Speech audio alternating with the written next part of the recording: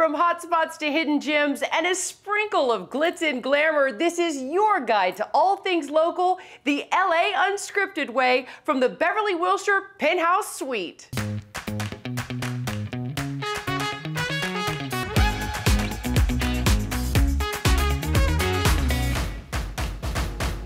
The action, the drama, the comedy. No, I'm not talking about an episode of LA Unscripted. It's Hollywood's biggest night, and we are feeling golden for Oscar.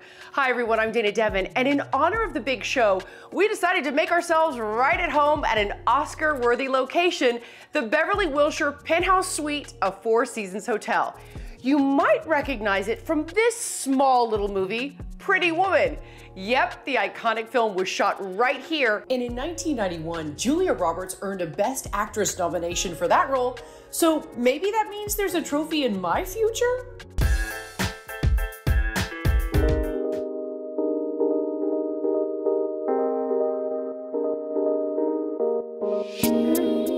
The movie Pretty Woman has really given us an identity. It's part of our history. It's part of our story. When you say you're going to the Beverly Wilshire, I think what that movie did, it brings this expectation, this fantasy, and it's the ability for this hotel to bring some of those bucket list experiences to life. So whether they want to recreate the elevator scene, whether they want to do the jewelry scene on Rodeo Drive, there's too many options to be able to relive, and we're so happy to be able to have it. So coming out of the pandemic, we were fortunate enough to be able to upgrade all of our rooms and suites here in the hotels. We're brand new, we're ready to go, and we're excited to be able to welcome our guests back to the hotel. This hotel offers so much, from our staff, from the experiences, from our locale, the large amount of suites that we have here. If you want that space, if you want that celebration, if you want to be outside on your balcony, your footsteps from Rodeo, and everything is within reach. This is going to be wonderful. We're going to serve it a nice pink. We have an exclusive cut with us. This is red wine Kobe from the Hyogo Prefecture in Japan. The cut is the spot for so many reasons. You know, unique cuts of beef from around the world, some of the best wagyu and seafood being cooked by Chef Drew inside of the restaurant, craft cocktails in the newly renovated Cut Lounge. My favorite preparation is actually to serve this with some Japanese wasabi that we get flown in twice a week with a shark skin grater. It's the traditional way to serve it. The Pretty Woman drink is an icon here in the Boulevard. It's the Feeling Pretty cocktail. It's obviously styled after the movie. People travel from all over the world to come and get their Pretty Woman experience. I think we sell over 4,000 of those cocktails every single year. It's a great vibe. It's really a fantastic experience to come during award season. So we have up in our spa, you can get red carpet ready. Jillian, our lead therapist up there, is really fantastic at having that connection and making our guests ready for the big night. The Boulevard restaurant and the bar in there really comes alive. And there's a TV up and behind the area. Heard all about this sabering. Yes. Now, what is sabering? So sabering is a way of opening champagne bottles that was invented by the French back in the 1400s. So the story goes, the most important figure in champagne history, the Widow Clicquot, would actually host Napoleon and his soldiers. And as a thank you at the very end of their stay, they would take their swords and cut off the tops of champagne to give her what's called a champagne salute. And this is just something, like this is just a thing you guys do here? Yeah. Absolutely. And everybody loves it? 100%. So what we're gonna do is just untwist it real quick. Okay. What we're gonna do is we're gonna take the blade, okay, hold it very firm in your hand, and then you're gonna hit it right here. So it's gonna go something like this. Okay, yeah. Are you ready for this? This is actually really funny. You ready? I'm really nervous. You got it. Ready? Don't worry. I did it! Oh my God! I did it! Ah, I did it! Can I drink it? Yeah. Oh my God, I'm so proud of myself right now. Wow, that was so cool! I know, right? That was so cool! Yes, it was. I am so happy!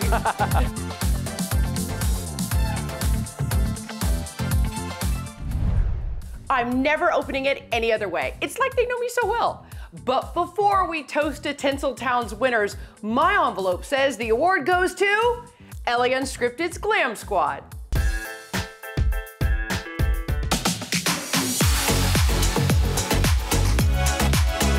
This is Lady Guzman from Beau Chaos Salon in Pasadena. She does the best. What are we doing today? Today we're getting ready for the Oscars. Of course. You'll be beautiful in that gown. So I'm trying to recreate like a siren from the 1940s. Ooh. With what I saw. It's gorgeous. You're gonna be gorgeous. All right, so I'm gonna ask you about some trends that we've seen in the past and see Right. what you think and if we'll maybe see it again this year. One of the trends I think we saw a lot of in the past few years was the strong bob, like Charlize. Yes. Charlize, to me, in that brunette bob was shocking, but very beautiful, very striking. But she's always blonde. She's like quintessential blonde. Really. I was very surprised about Serena because she always wear her hair Yes. braids and the structures, and she came in with this really clean square bob, and she looked magnificent. She did. Her cheekbones came out. Okay, and so another thing I think we've seen a lot of is like embellishments in the hair, like Oh my God. beading or flowers or, you know, like, Lupita. yes, Yes. with the Lupita. gold The in her gold hair. ribbon. Yes. She nailed this for Black Panther. Like that Yes. look was so perfect. You know, you've always been a big fan of Jessica Chastain. I could not agree Yes. more. Oh my the God. thing I think she does so well Yes. is these like updos. That are loose and fun. Yes, they're not too stiff and like stuffy. And that's important because as a woman, if you go get a matronly updo, Yes. and you age yourself a decade, you have to keep it loose, you have to keep it fun. Yes. Okay, and we've been fawning over her this entire Yes. time. But Zendaya, again, when we talk about the loose Oh my God, updo, Zendaya. you're killing me Zendaya. softly right Yeah. here. Like, this is for Dune. And you know what I love also is she's always very appropriate for what Yes, she's she is. nominated for. Okay, we're done. And if you guys want this look or any look, because Lady can do them all, you get a discount code, right? Yes, if they call and mention that they saw us on LA Unscripted, they get 20% off in any service until the end of March. Okay, so we did the hair and makeup, and now it's time for my absolute favorite part, the gowns. And you guys, look at this rack, Anya. Dana. I'm not worthy. Oh my God, I'm not worthy. This is amazing. Dana, you know this is my favorite part of Oscars. Oh my God. Is when we get to do this. You are the Richard Gere to my Julia Roberts, a la Pretty Woman. Okay, I can't even deal with these choices right now. This is amazing. But before we pick a gown, let's talk about what the trends are this season. What are we gonna be seeing, do you think? Okay, I want you to think pink. And we've been seeing a lot of pink. People have been doing pink. But if you remember 1999, Gwyneth Paltrow, Oh, GP, yes. Shakespeare in Love with the pink dress, Ralph Lauren, that really started the pink. Really. Now that was a pastel pink, but now we're seeing this bold, vibrant Barbie doll pink in your words. We are. My favorite example of a Barbie pink on the Oscars carpet is 2018 Viola Davis.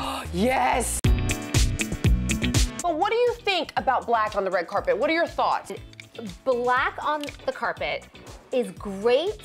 Just don't make it basic. Okay. It has to have a twist. Right. It has to have something a la Angelina Jolie with the slit. Okay. Julia Roberts, the year 2001. Yes. The dress, Valentina. And if black is good enough for the divas, I'm talking B as in Beyonce and G as in Gaga. And that was 2005 for Beyonce, 2019 for Gaga. I've seen so much of the metallics, but we're not talking just like, you know, secret. I mean, we're talking like paillettes. Think J-Lo in her long sleeve Tom Ford metallic in 2019.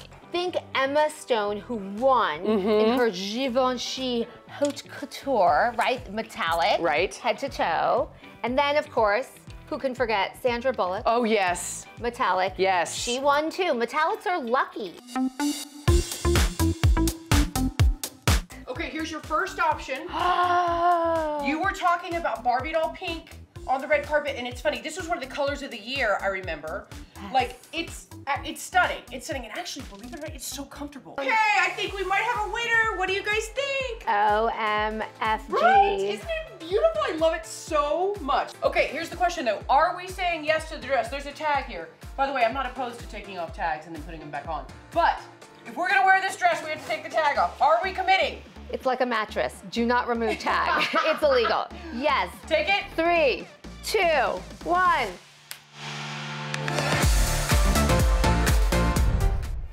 honestly, I think Anya deserves the VIP award and she deserves the Oscar for Best Stylist because I wasn't the only KTLAer getting the Style Smart VIP treatment.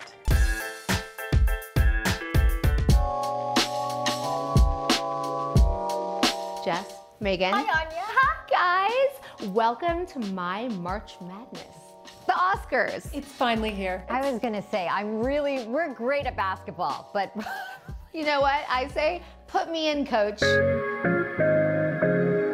There are about 7 different designers represented here in this showroom. I love it. We have gowns flown in from New York, from Texas, from Turkey, all over. This is Nardos, and Nardos is known for having those show-stopping moments of a gown. Megan, red hot in Nardos. It's beautiful. Oh, I love this. What? This is Andrea and Leo Couture, this Okay. designer. Anya, I feel like an Oscar. Well, you know what? On Oscar Sunday, you could be in a Lair Sundi.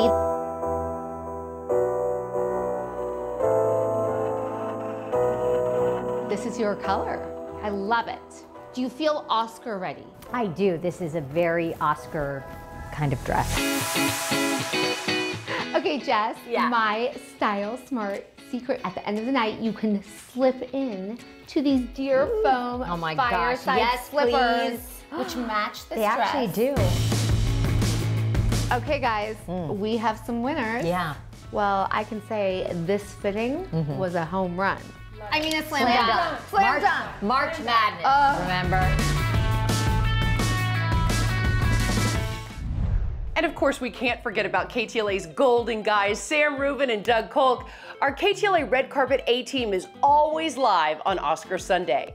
But our special soiree is just starting to sparkle. Coming up, fashion secrets behind this year's Oscar-nominated costumes, the best place to sip like a star, plus more movie magic from the Beverly Wilshire. And to quote an Academy Award-winning film, here's to the fools that dream. DM us on Instagram if you know the movie.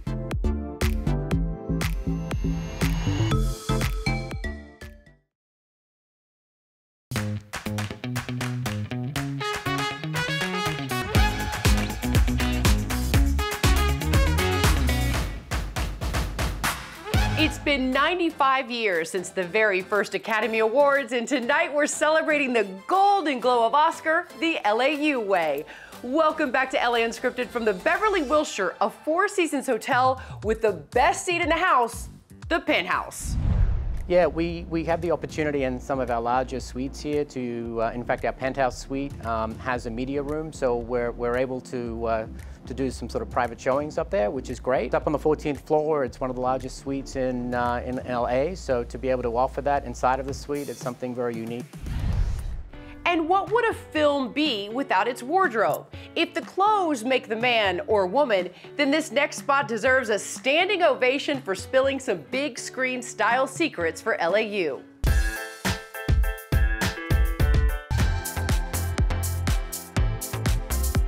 That's right, Dana. We're here at FIDM Museum's The Art of Costume Design in Film exhibition.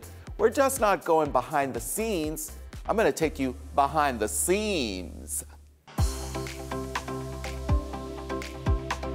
Here at FIDM Museum, and this is the Art of Costume Design in Film exhibition. So if you love movies, motion picture, but especially costumes and costume design, this is the place to be. I'm gonna show you what the real Elvis is like tonight! If you guys love Austin Butler, who doesn't? You're gonna love this exhibition because we've got 3 costumes from the movie Elvis, designed by Catherine Martin. She even went into some of the archives and found boxes of Elvis's mom's clothes. And she said that she looked at them and she said they were rather sad. You could almost feel out who this woman was. And so it's just amazing to know all that backstory. You know, many actors say that they really don't get into the part, don't get into the character until they have the fittings, the costumes. They all of a sudden, it's like this, ah, and they turn into that. So you can only imagine. The new Black Panther, Ruthie Carter said that she made it especially for Letitia Wright, for the character of Shuri. Letitia's body, her long physique, so you notice this Black Panther costume has a longer physique, a longer neck. The helmet, it's got dots. Why? Because you notice that Shuri, the character, has dots on her face. It's the face painting, so it's then pushed on to the helmet. One of my favorite costumes from this film is that costume, the purple gown that Angela Bassett wears. It's when she comes and enters the United Nations. It's this gorgeous purple velvet gown with gold embroidery, and it features a 3D headdress. In addition to the Oscar nominees, we also have a lot of other costumes from your favorite films, including the blockbuster Top Gun Maverick. Marlene Stewart, who's the costume designer, this flight jacket she calls the Franken jacket. Why? Because it's got a sleeve from here, a jacket from here, a collar from here. It took months to make. And the jumpsuits, well, I've got some inside dish. This one right here from Miles Teller, hot! It's lined in cashmere, because of course, Miles' body needs to be touching cashmere. Avatar is one of my favorites here. The detail of the costumes. I mean, you think, wait, that movie's all digital. But no, the costume designer had to create every single costume for every live action actor.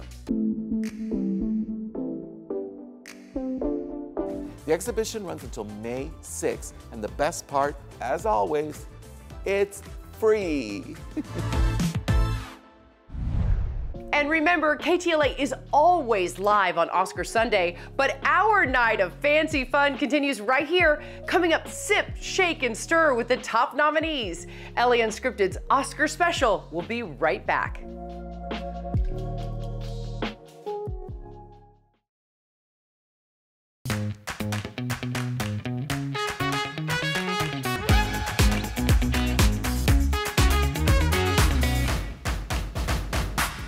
Know glam and award shows go hand in hand, but did you know the most expensive jewelry ever worn at the Oscars was in 2019 by Lady Gaga?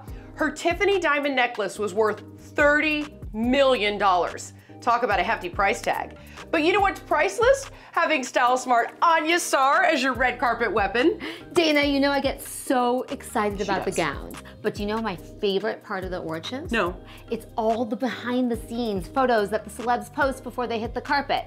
Like, you know, the stuff that show they're just like us. You know what, that is true. So I remember seeing Glenn Close getting her glam on with a glass of whiskey in her hand, and I was like, go Glenn. And Alana Haim from Licorice Pizza doing a face mask in the car on the way to the event. Well, we've got the room service, so I think we need to have our own little BTS moment. 100%. Ready? Let's do it. Okay. Oh my God, this veggie burger is about to get destroyed. Okay. Okay, here we go. In frame.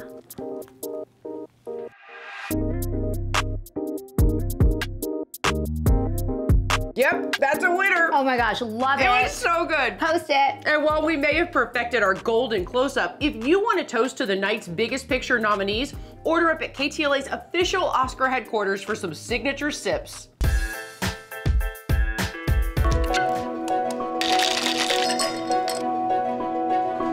We are here at H Square, named after Hollywood and Highland, where we're located. And really, this is the gem of the Lowe's Hollywood Hotel. So we have cocktails named after the Best Picture nominees. We have our Elvis, Tar, Women Talking, and also Maverick, my personal favorite. Good morning, aviators. This is your captain speaking. You have spicy Patron, which is my personal favorite. Tahini Rim, which is always a really good partner to that. And then really the mango. We made the Maverick hoping Maverick drinks the Maverick. Just want to manage expectations. Women Talking, which is a big fan favorite. We also have Tar. So that's going to be made with kaffir lime leaves, which is really unique, and Seville Ray rum. And now I'm going to make for you the Elvis cocktail, inspired by the Best Picture nominee, Elvis. Looking for trouble? So we're gonna start with Maker's Mark. I think Elvis would approve. Lime juice, ginger syrup. So chef makes this fresh for us weekly. Apricot liqueur. The Elvis. The awards are just this weekend, but all 4 of our Best Picture nominee inspired cocktails are gonna be here all month long. Anya, I gotta say, with all this Oscar excitement, I am pooped. Are we allowed to say pooped? Because I'm pooped. We are and you are. And Dana, I knew you wouldn't last past 7 p.m. True. That's why I am always prepared for everything. She is. Okay, now I bring my own sheets to a hotel. You know this. We've done this before, right? But guess what? This is breaking news. What? A world exclusive. What? Peach Skin Sheets now has a comforter. This is the, oh, it's so soft, I was wondering. This is the brand spanking new Peach Skin Sheets comforter. Oversized, it's lightweight, and it's the same soft material that we're used to with all the sheets. World exclusive, Dana. Available to order March 12th at peachskinsheets.com. So let's snuggle up. It is the perfect LA, California weight too, by the way, I have to say. All right, who says you can't watch the Oscars in a fancy Andrea and Leo gown at a fancy hotel with your peach skin comforter and champagne? Thank you so much to the Beverly Wilshire for letting us go off script. And where will LA Unscripted end up next? Well, the only way to answer that is with another Oscar fave. Mama always said life is like a box of chocolates. You never know what you're gonna get. Good night, everyone. Cheers, my love. Cheers.